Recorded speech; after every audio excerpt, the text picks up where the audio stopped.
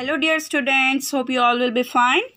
मैंने paragraph number 5 पे stop किया था। अब पैराग्राफ 6 से मैं स्टार्ट कर रही हूँ, कंटिन्यू कर रही हूँ। When it came to maths, Patrick was out of luck. What are time tables? The elf श्रिक्ड। We elves never did that. जब मैथ्स की बात आई तो पैट्रिक जो था वो आउट ऑफ लक हो चुका था।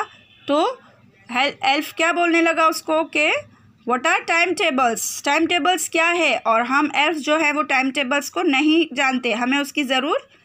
And addition and subtraction and division and fractions, और एडिशन, सब्ट्रैक्शन, डिवीजन और फ्रैक्शंस क्या है हमें नहीं पता। Here sit down beside me, you simply must guide me. और यहाँ पे आओ और मेरे पास में बैठ जाओ और मुझे सिंपली गाइड करो। Else no nothing of human history, to them it's a mystery. और एल्स जो है उनको ह्यूमन हिस्ट्री के बारे में कुछ पता नहीं होता है, उनके लिए ह्यूमन हिस्ट्री जो है वो एक मिस्ट्री है, एक रहस्य है। So the little elf, already a शाउटर, just got louder. Go to the library, I need books, more and more books, and you can help me to read them to. और elf ने Patrick को बोला, चिल्ला कर बोला, जाओ library में और मेरे लिए बुक्स लेकर आओ, मुझे बुक्स की ज़रूर है और तुम मुझे वो बुक्स को पढ़कर बताओगे। As a matter of fact, every day in every way, the little elf was a nag. और फैक्ट में अगर देखा जाए तो every day जो है वो every way में elf जो था वो nag था। Nag means टट्टू। Patrick was working harder than ever and it was a drag. He was staying up nights and had felt so weary, was going to school with his eyes puffed and blurry. और वो लड़का जो था वो बहुत hard working करने लगा था और रातों को भी जाग कर वो अपना वर्क कंप्लीट करता था, और जब स्कूल जाता था तब उसकी आंखें पफ्ड होती थी। Puffed and ब्लैरी, puffed means fully हुई और ब्लैरी होती थी उसकी eyes. Finally the last day of school arrived and the elf was free to go.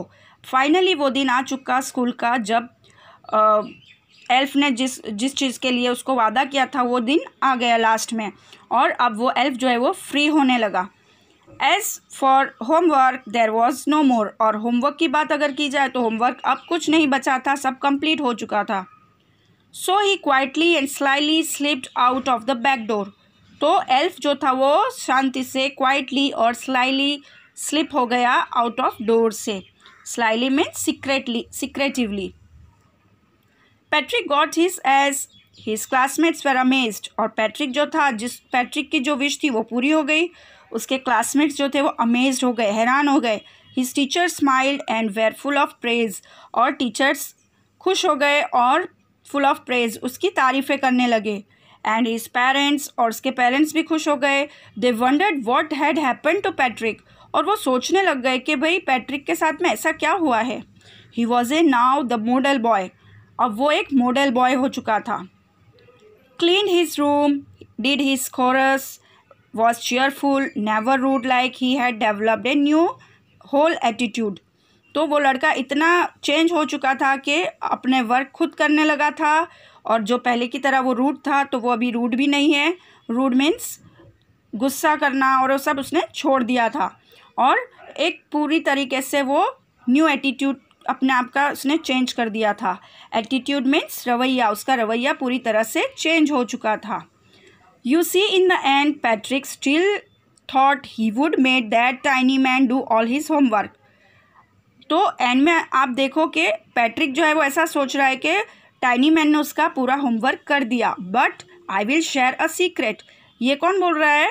ये ऑथर बोल रहा है, कैरोल मोरे, जिसने ये स्टोरी लिखी है, वो बोल रहे हैं कि मैं एक सीक्रेट बताता हूँ आपको, सीक्रेट बात के, just between you and me. और ये बात सिर्फ हमारे और आपके, यानी जो पढ़ रहा है या समझ रहे उनके बीच में ये बात रहे कि it was not the elf, Patrick had done it himself.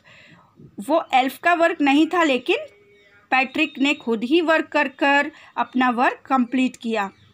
So children, यहाँ पे अपना लेसन कंप्लीट होता है, और इसके बाद हम मिलेंगे क्वेश्चंस के साथ में नेक्स्ट वीडियो में।